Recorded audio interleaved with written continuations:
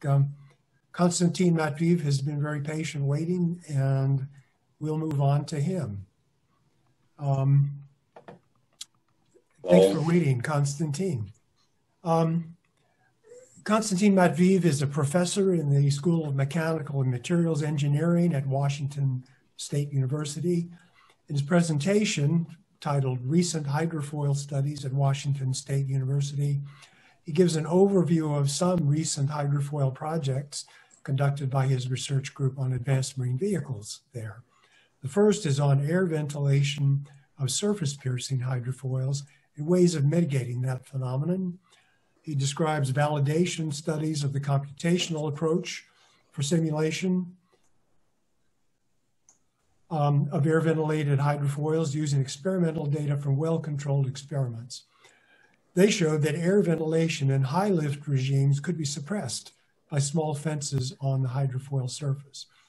His second project is on modeling flexible composite hydrofoils using coupled fluid and solid solvers.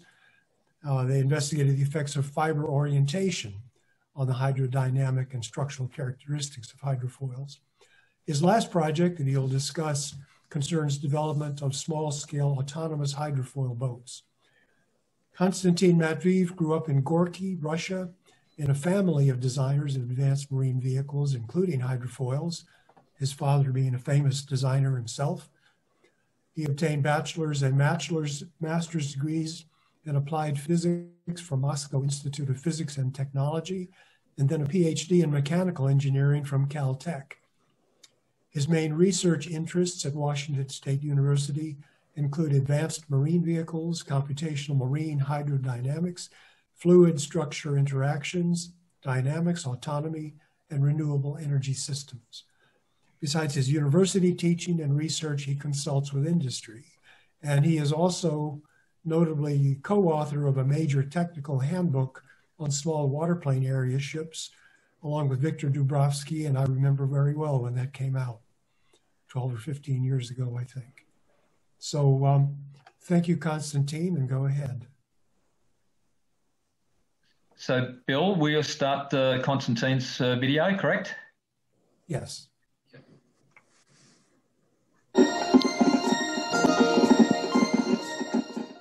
Hello, my name is Konstantin Matveev. I'm a professor in mechanical engineering at Washington State University, and today I will talk about some of my recent hydrofoil projects. I'm sitting now in Eastern Washington, right? So our county produces a lot of wheat and lentil. However, I'm still able to do projects on advanced marine vehicles. So my work is supported by Department of Defense, Department of Energy, National Science Foundation, and industry. So today I will briefly talk about a few recent hydrofoil projects. So we'll start with air ventilation phenomena on high-lift hydrofoils. So if we have a surface piercing hydrofoil, then low pressure zone is created on the upper side, so air can propagate from atmosphere, reduce lifting capabilities of this hydrofoil. So this is example of computational fluid dynamics simulation. So you can see that a large fraction of the suction side is ventilated with air, and lift coefficient on the clean foil is about 0.6 in this condition.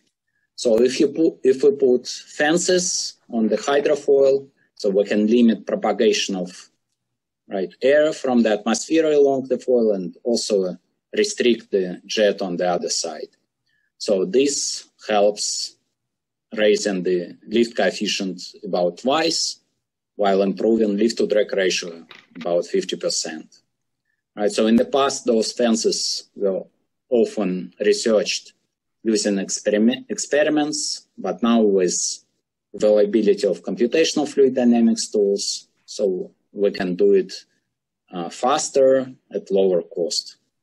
However, the question arises whether those predictions are correct.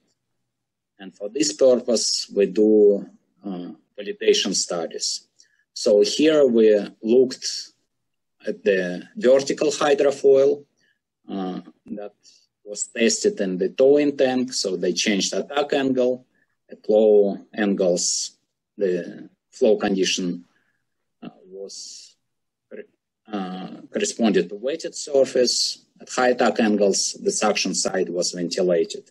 So test data for lift, drag, and moment coefficients are given by these blue circles, right? So you can notice at 15 degrees attack angle, there are two different states, right? So the upper point corresponds to the wet condition, the lower to the ventilated state. And this is known as hysteresis. So each state is possible, but the existence of specific flow condition depends on the history of the system.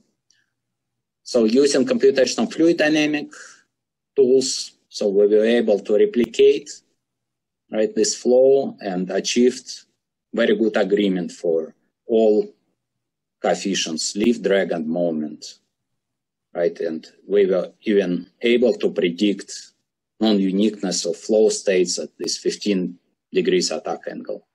Therefore, we believe we can trust the computational tools we're using. So the second project I will briefly describe is on composite hydrofoils, right? So at the present time, composites are often used for hydrofoils on surfboards and high-performance sailing yachts. Right, so the advantages of composite hydrofoils, they are lighter, easier to service, they have higher strength to weight ratio. Right? However, they are more flexible, failure mechanisms may be more complicated, and there is also potential advantage of self-adaptability, since by smartly designing the internal structure of the hydrofoil, you can make lift coefficient dependent, right, on the flow conditions. So this is again an example of simulation using our computational tools. So this gray hydrofoil corresponds to the original state, non-deflected structure, and the actual hydrofoil at the operational speed will be located closer to the water surface. Right, so this blue zone corresponds to the wave hollow, and red is basically the spray. Right, so again, in order to be confident in our numerical results, we conducted validation studies. So we used experimental data obtained in well-controlled experiments in water channels. So they used flexible hydrofoil, right, measured deflection, twist at the tip, and by doing computational simulations, we were able to obtain results that we could compare with experimental data. Our agreement was within 2% of test data. So again, we believe we can model the flexible hydrofoils as well. So these simulations are more complex, right? Since hydrofoil can be deflected, this deflection depends on the internal structure, so we need to put mesh inside the hydrofoil and also make numerical mesh outside hydrofoil movable. So operating, say, in unsteady environments such as waves, this hydrofoil will bend, twist, and numerical domain will also deform. So using computational tools, again, we can obtain detailed information about various properties such as pressure coefficient, stresses, right, water surface deformations. So this video shows deflection of flexible hydrofoil in the presence of incident waves. So again, the gray structure here is the original shape of the hydrofoil, but deflected hydrofoil is located on top of that. So you can see how it moves up and down, right? In the presence of incident waves, you can see also how the wave hollow and spray waves are evolving behind the hydrofoil. So one of the characteristics we investigated here is the effect of fiber orientation inside this composite hydrofoil on hydrodynamic properties. So the fiber angle 0 corresponds to the fibers going in span-wise direction. So again, we are looking at surface piercing hydrofoils. So this is front view and top view. So the positive angles will correspond to the fibers going from the root to the leading edge, and negative angles from the root to the trailing edge. Right, so I obtained hydrodynamic characteristics at different fiber orientation. As you can see, twist angle will be negative, right, in case of the fiber angle going towards the leading edge. And that results in the lift reduction. Therefore, this hydrofoil will presumably have more constant lift force in the range of speed, right? So if speed increases, hydrodynamic load increases, right? The foil will twist in the negative direction. Lift coefficient will drop, so lift force will change smaller than it would change on the rigid hydrofoil. Okay, so now let's move to experimentation. So we started developing small-scale unmanned boats, right? We're interested in testing advanced hydrodynamic concepts, advanced autonomous algorithms, novel sensors, communication modules. So we started, right, with cheap electronics based on Arduino, right, using telemetry, like laptops on the shore, so we can assign waypoints, and this hydrofoil will move in a certain trajectory. So here an example of the small hydrofoil is shown. So it's about 2 feet long. So it has front and rear foils and outboard motor. So we also put load cell to measure thrust force. Right, so here are a couple of examples of video we recorded with those hydrofoils, so this monohull with 2 foils in front and the back, right? And this is the trimaran, so it has main hull, 2 small outriggers, and only 1 foil in front. Right, so the purpose of these specific boats were to develop high-speed platforms so they can move about 25 to 30 feet per second. So again, one of the motivations for this project is to develop and test autonomous algorithms. So here a mathematical model is given for a relatively simple case. So we're looking at the hydrofoil moving, pursuing a target, right? So these are dynamics equations, hydrodynamic coefficients, and we're using specific constant bearing method for desired speed of the hydrofoil. So the idea is it would reach moving target and sail with the target's speed. So these are equations we use for rudder and thrust control. Right, so some examples of numerical simulations given on this slide. So the target in the first case is moving along the straight line. So pursuer starts at this point, right, and gradually approaches the target. So relative velocity here, right, goes to 0. So the hydrofoil is able to reach the target and stay with that boat. So in the second case, we are looking at oscillating trajectory of the target. Again, the motions are more complicated, but the hydrofoil is still able to reach the target. Right, so these are our current and recent efforts in hydrofoils. So you can find more information on my website. Right. Thank you very much for attending my presentation, and good luck.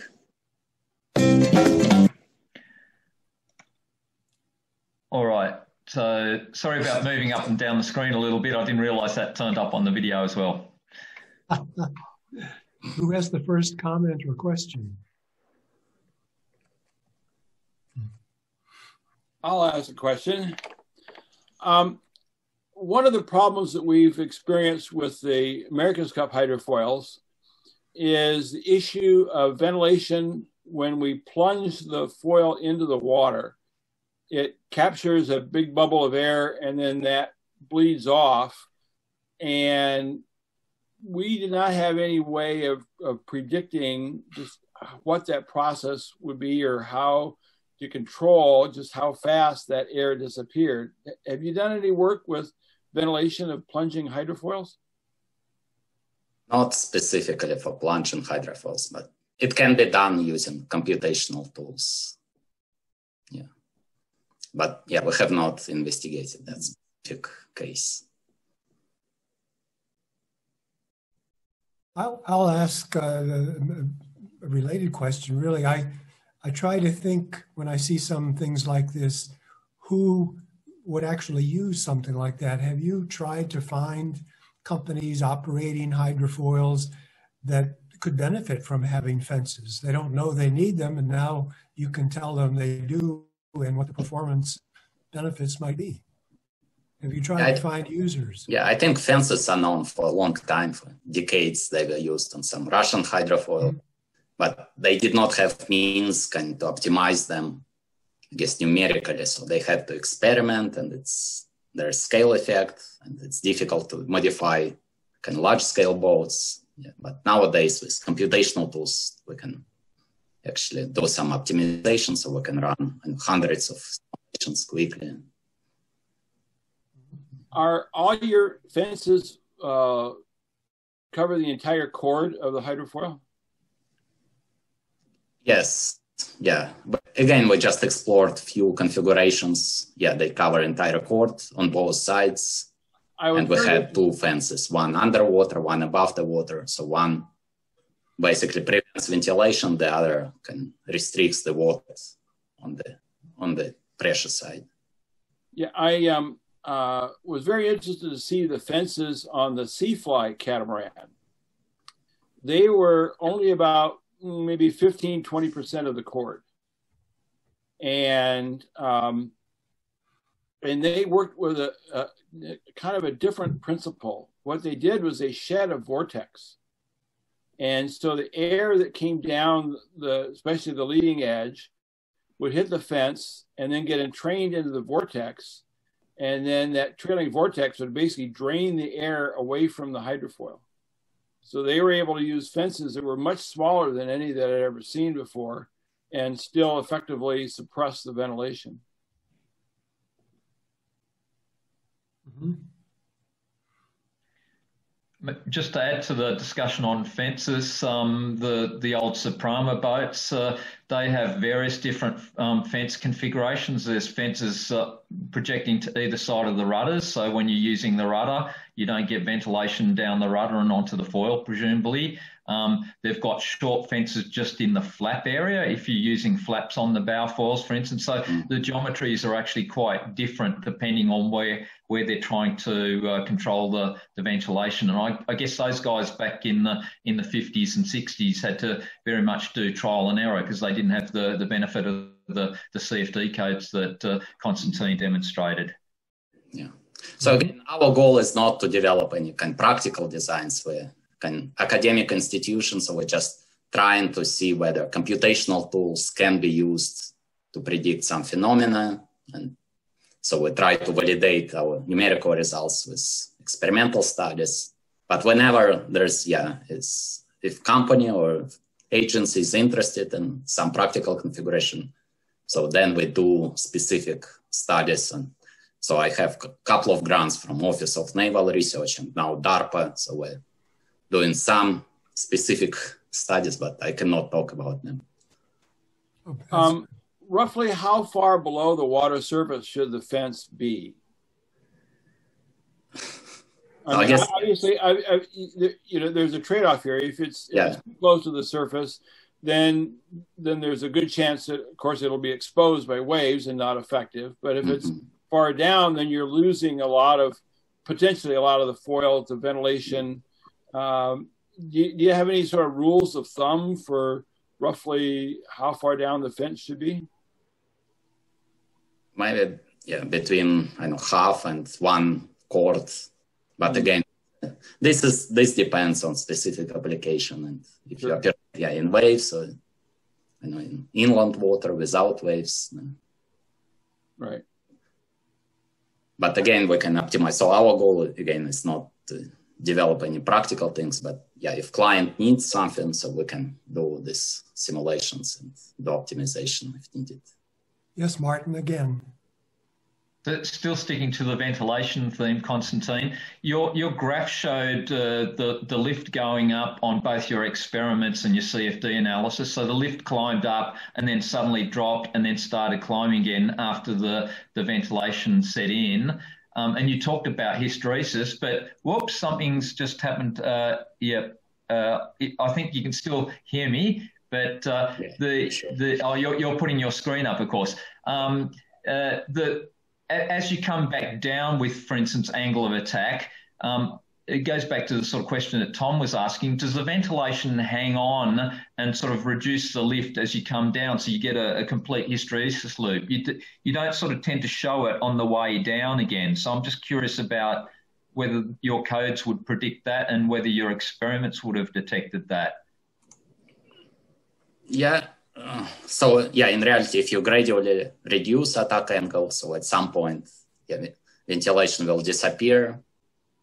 So yeah, we have not looked at all attack angles. So our goal was just to be able to predict non-uniqueness at this intermediate angle. But then, yeah, in principle, it's doable, but yeah, it would require more simulations to be run and compared with test results. So there are plenty of test results, so they actually show this complete hysteresis curves.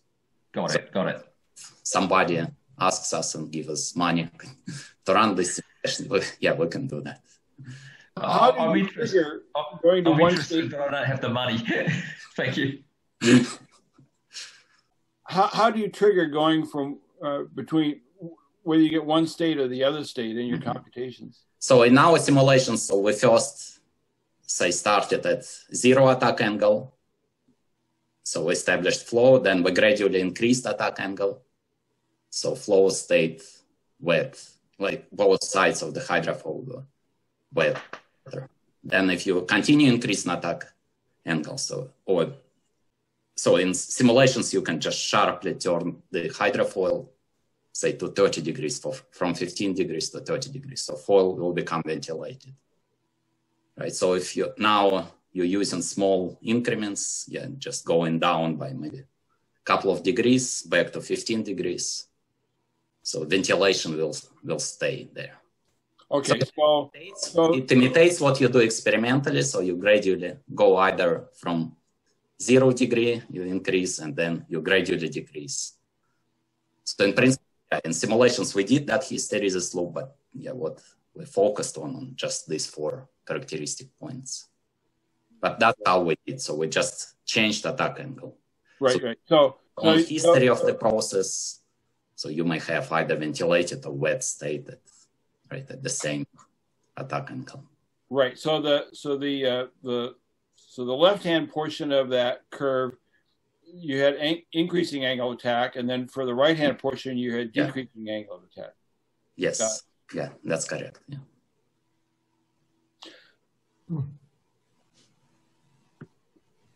Have you tried to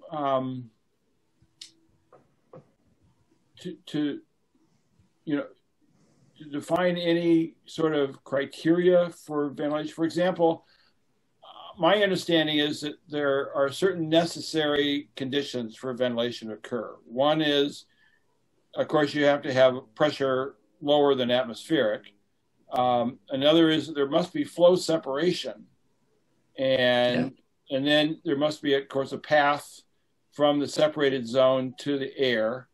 Now, I anecdotally, talking to some Moss sailors, they report that that water temperature makes a difference in ventilation, and so it's obviously a boundary layer phenomenon as well. Have you tried to define any sort of criteria that defines sort of the boundary between ventilated and non-ventilated flows that could be used in a design sense? So we have not tried that, but there are experimental papers where those transitions are mapped in terms of root number and attack angle. Right. So for is basically speed, relative speed, and attack angle. So they have those curves that demonstrate like boundary between those regimes when you have transitions. And they correspond to specific Reynolds numbers. So again, so in principle, yeah, this can be done. And there are papers from experimental side where they basically presented the curve stability boundary. So depending on how fast you go and what's the attack angle, right, for specific Reynolds number and say foil geometry, you can predict what will happen. So there are papers in, I think, Journal of Fluid Mechanics, maybe Journal of Fluids Engineering. So you can find PhD thesis. I think this work, experimental work, was done at University of Michigan. So this thesis should be available online. So they have maps like fruit number versus attack angle, and they show stability boundary. So by looking at that, you can predict transition. Have your CFD studies given you any insight into the mechanisms behind ventilation? Yeah, so we can observe this phenomenon. So again, we have not studied focused on those mechanisms in details, but yeah, you can see sometimes air is propagating along the base of the hydrofoil. Sometimes it starts from the leading edge. Yeah, so again, we were not focused on. Yeah, I just wondering if you had studying these mechanisms. Yeah, I was wondering, yeah, if you, because the CFD should be wonderful for actually digging into the physics of how ventilation starts and yeah. So yeah, if somebody gives money like Office of Naval Research or National Science Foundation, we would do that for sure. But it's very difficult to secure funding for this type of fundamental. This is fundamental study would be considered fundamental study. And right. Yeah. This area is considered to be 100 years old, I think, by people in Washington, D.C. So they don't give much money for this fluid mechanics research. Galen, you started to raise your hand. You're okay, good. Ask your question. Yes, I do have a question. And I forget if you mentioned it, but just so we have an idea of the appreciation for it, what are like the CPU times or wall clock times that we're thinking that we're looking at for these brands simulations? I guess like an average one. Sorry, can you? Are you asking about computational times? Yeah, wall clock, CPU time. Yeah, it depends on compute. So usually we use about 40 on the. So we have computer workstation. So it's not supercomputer, but it's also not a regular computer. In a regular computer, you usually have maybe 2 or 4 cores. These were about 40 cores. So it takes maybe 2 to 3 days, I think, to complete simulation, starting from unsteady simulation. And then we just find the regime. I couldn't understand that myself, Konstantin. So we stop that. Usually physically it takes maybe about 10 seconds of physical time. You can sometimes use large time step, then you can reduce time. So first you just go approximately close to your equilibrium state with large time step. So your simulations won't be accurate in that regime, but once you reach that, you can reduce time step and then just figure out what's the steady state. So this way you can accelerate your simulation, but like entire transient process will not be accurately simulated, what you will get on the equilibrium point. So yeah, basically it's 2 to 3 days for one data point on 40 core machine. Was that clear enough, Galen? Yeah. I guess a follow-up question is, so for the unsteady part, what are the next steps on like modeling that? Are you asking about flexible hydrofoils or still this ventilated? Well, the transition from fully wetted to fully ventilated. In terms of computational time, so it's couple of days, I guess, to go between these regimes. Was that your question about computational time, right? No. Okay, well, I'm not an entire expert on RANs, but it's my understanding that it's a time average approach, and I'm asking about like, are there plans? Time average in the sense it does not predict turbulent fluctuations, but you can still capture like macroscopic features of the flow that evolve in time. So it cannot capture, say, very fast, small eddies, like microscopic eddies, but it can still capture unsteady evolution of the flow. So in principle, you can predict, for example, in case of flexible hydrofoil or hydrofoil in waves, so you can resolve how lift force will change in time. So use Ran's approach. So again, you need to show validation. So if you get good agreement with experiment, right, and specific regime, then it works well.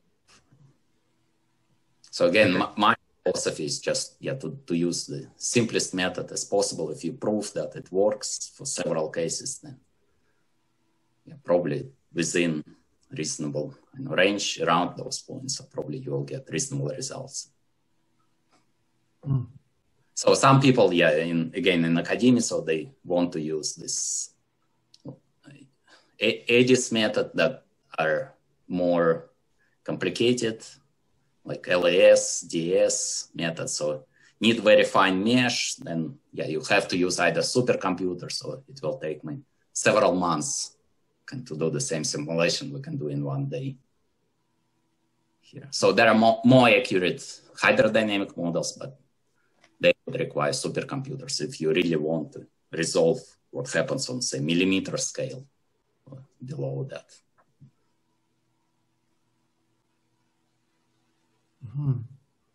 Another question or observation? Well, I had just this one question. Bill, it's Ray. Can you hear me? Yes. Yes. Okay.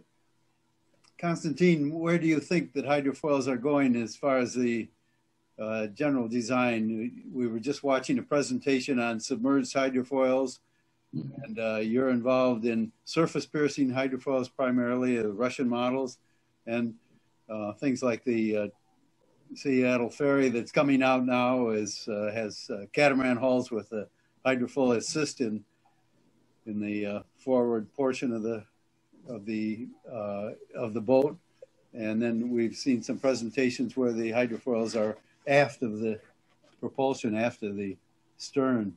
Where do you think the big applications are headed? What's most practical? So for commercial applications, so I think it's driven by demand. So hydrofoils are kind of optimal in this about maybe 100-ton vessel. So basically, if you need to transport passengers without cars, then hydrofoils might be the optimal application, like in Seattle area, for example. But again, for some military applications, so there are advantages, for example, using flexible hydrofoils, since they can also damp motion, so they may help you in rough water. So again, you have to use composite hydrofoils rather than metal hydrofoils. That's kind of one direction we're trying to pursue, and convince these people on the military side that our hydrofoils will actually allow you to move faster in waves, since you can damp motion. Basically, where instead of using a rigid body, so we're trying to go into flexible one, so it will be like an animal, essentially. So it can adapt itself to operating conditions. And especially with these developments in microcontrollers, electronics. So now, you can make entire hull and foils movable. So I think if we can make transformable hydrofoils that will adapt for specific speeds, sea states, then that will be beneficial, because one of the drawbacks is that hydrofoils, they're very good, but only narrow range, operational range. But if you can modify them, adapt to maybe use artificial intelligence, can maybe read waves in front of you, and can make adaptation and provide smooth ride and rough sea, then I think, yeah, if we achieve that, then yeah, hydrofoils will be, I think, popular, since they're kind of effective means to change lift force at high speeds. Using just regular hull with small fins or rudder is kind of more difficult. So maybe for some landing applications, so again, we're considering applications, again, for military. So if they're still interested to move things fast in shallow water. Have you considered flexible trailing edges to the hydrofoils? Flexible trailing edge? Mm-hmm. So we did not look again specifically at flexible trailing edge, so our entire hydrofoil was kind of flexible.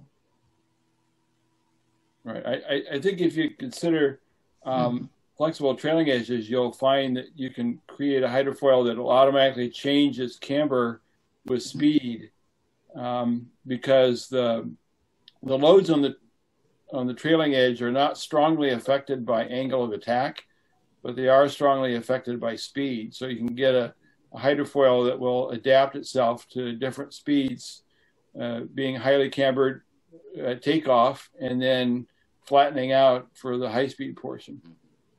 Okay, so maybe I will use your idea in one of my proposals. I'll send you a check if I get. Well, I can send you some results and analysis approaches. One of the things that we did was we looked at sort of the inverse problem, which actually makes things much easier. If you start with the deflected shape that you want to achieve, then you can then basically get all the fluid forces that are acting on that deflected shape, and then take them away and let the structure relax, and you'll calculate the jig shape that will then result in the desired shape once you apply the loads, and you don't have to go through the whole coupled calculation of structures and shape when you go the inverse direction.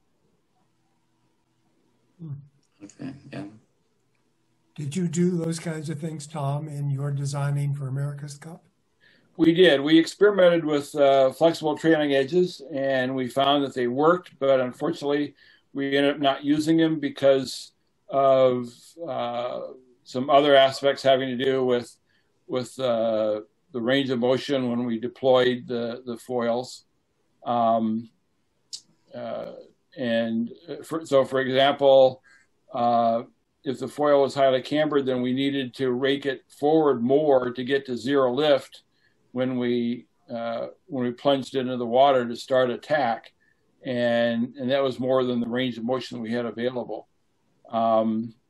So anyway, we found that the concept did in fact work, but didn't use it. Thanks. Another comment? Yes, Martin. Unmute. Mm-hmm. You're muted. You're muted, Martin. I thought I'd hit the unmute. Konstantin, I noticed with your CFD simulations, it's almost as if they're predicting sort of spray coming up from the foil, particularly that animation of the foil going through waves.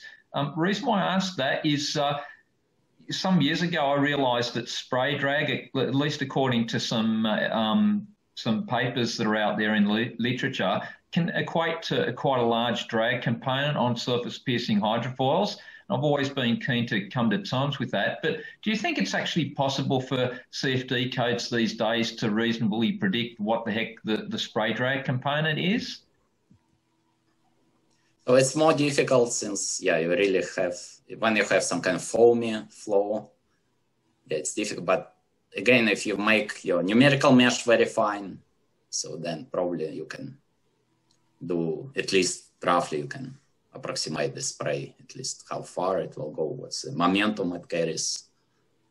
But again, computationally, it may become very expensive. If you want to resolve droplets or bubbles, again, like cavitation phenomena, if you're not looking at developed cavitation, but just onset of cavitation, bubbly cavitation, and it's kind of difficult to do with CFD in low-cost manner.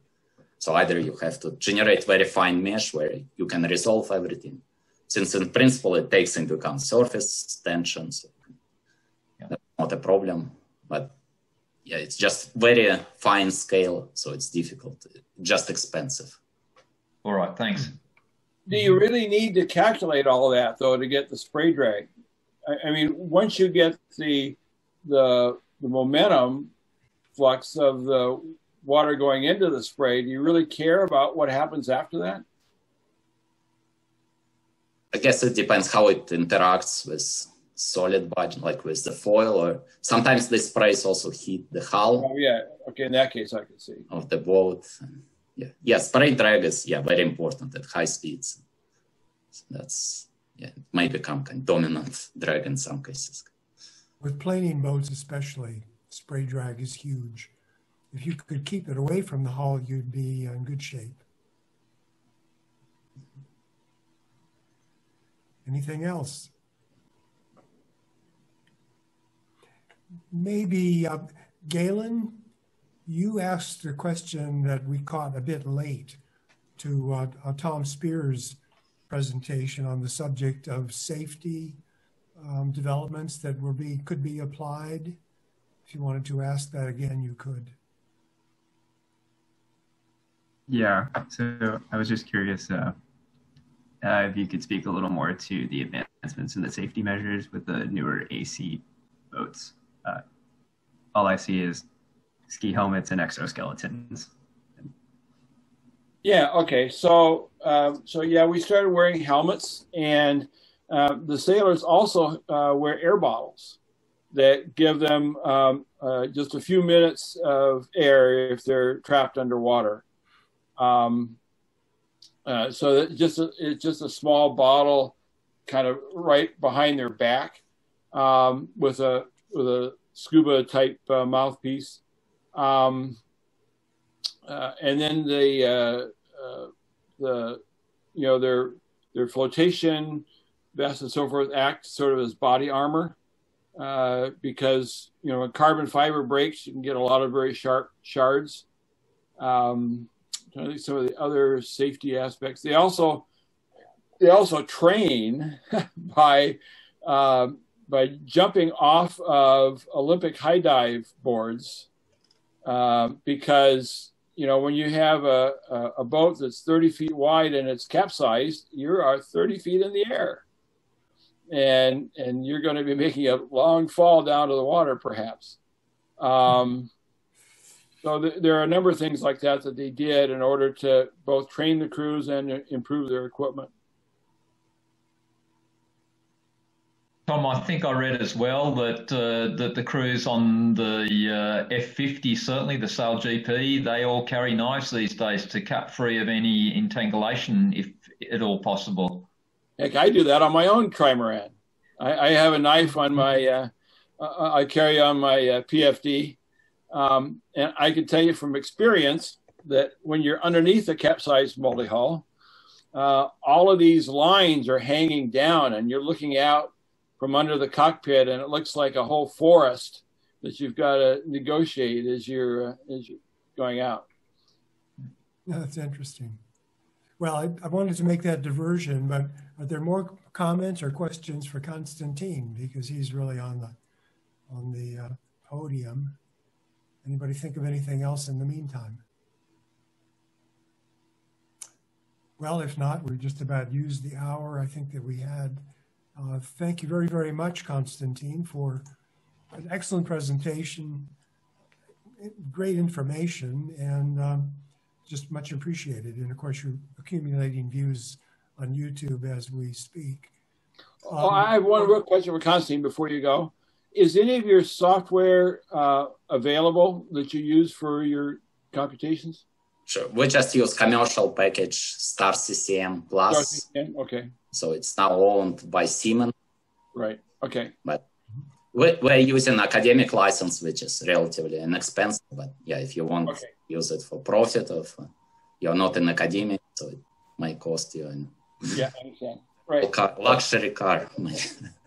And then you need computers at about the same cost. Yeah. Well, before we break up, let me mention that next week we're going to have sessions 7 and 8 of this series and the IHS 50th celebration. On Tuesday, we'll have Gustav Hasselskog of Candela presenting their electric hydrofoil, and Harry Larson will follow, discussing active ride control systems for hydrofoils. And then on Thursday, a panel discussion, Richard Stead, Carl Weiskopf, and Elliot James talking about USN hydrofoil operations and preservation. Actually, a lot of wisdom has come out of the years of operation of real hydrofoils. So it's an interesting topic, and I hope you'll join us for that. So see you next week. Thanks for coming. Thanks, Konstantin.